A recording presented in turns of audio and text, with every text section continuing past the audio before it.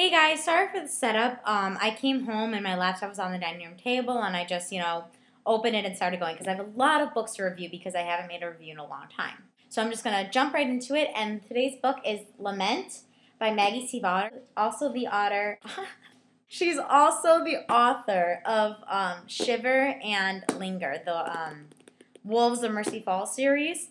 Good stuff. And let me just tell you, this book is just as good as Shiver, if not better. What surprised me is that it is a fairy book, and I do not like the fairy genre. I've never liked it. I've never understood it. There's too many, little details and terms and rules and all this stuff that goes into fairiness that I just don't, one, I don't like, two, I don't relate to, and three, it just doesn't appeal to me. But I have been finding myself drawn to a couple of fairy novels so far that are not so old-timey fairies, if you say so.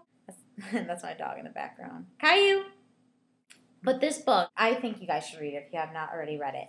It's about 16-year-old Deirdre, and she is a musician. She plays the harp. And through a recital, she meets this boy named Luke.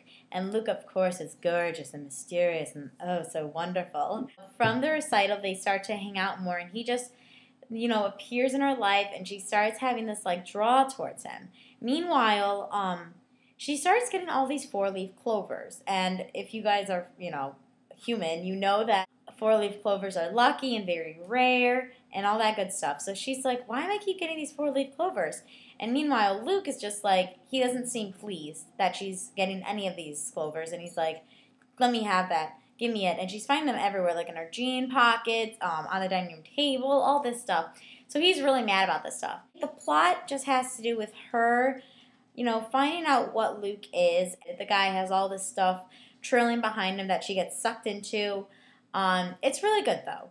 It's, she finds out this world of fae, but it's not, this is what I love about the book. It has to do with fae in the most tiniest way.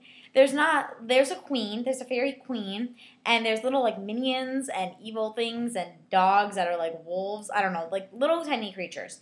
But there's not, all these rules and all these, ceremonies and talking about really gruesome, nasty stuff that most fairy novels do. The plot's pretty light. I think there's another book, Ballad, but I'm not sure if it's a continuation of this novel. I think it's another story. This novel by itself is really good. Let's go on. Okay, so she meets Luke at a recital. As I mentioned before, she sees the clover things. Turns out clovies, four-leaf clovies, specifically, are good for seeing fairies. So if she has them, she can see fairies. And that's where, this bad ginger guy comes in. He's, not fun at all. And all these little, people trying to kill her. She looks left and right, and people are trying to kill her, animals and all that. But it's not, gruesome. It's done in a way that, surprises you and yet isn't that bad. If you're into fairies, I'm sure you've already read this book because it has fairy stuff in it. Meanwhile, I've said meanwhile 15 times. So on the side, Deirdre has this best friend named James, and he's a really fun best friend, her only friend, really gets her. During the novel, he shows some more and more interest into her and everything, and he ends up getting hurt. The climax of the novel is to save him, and Luke tells her what he is. He's not exactly a fae. I'm not spoiling anything, but he is something, and he's done something in the past that's bad, and she has to get through that, but also the main thing is to save her friend James or save, what's-his-face, Luke. So that's the whole, big plot and everything. And in the end, it's a nice ending. It's kind of sad. Overall, I really like this book. It does lack a plot. It's not one of those books that you can go so into detail with and talk about this and that and, review with your friends and, say your favorite part and, well, maybe. But it's not one of those books that has that much detail, that much plot in it. Actually, for me, it's kind of hard to see what the whole plot is. The whole plot is just one little thing. Once you get through all these little boundaries, sort of, you can get to it. And it's pretty simple at the end. But if you've read this book, you know how great it is. If you haven't, I highly recommend it. I gave it 4 to 4.5 stars. And that's a pretty high rating for me because I'm very picky and very, like, I see a lot of things wrong with books. So when I say I give 4 stars, it deserves 4 stars.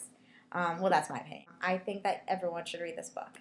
The only thing that I had a problem with is the music theme in this book. There is everything to do with music.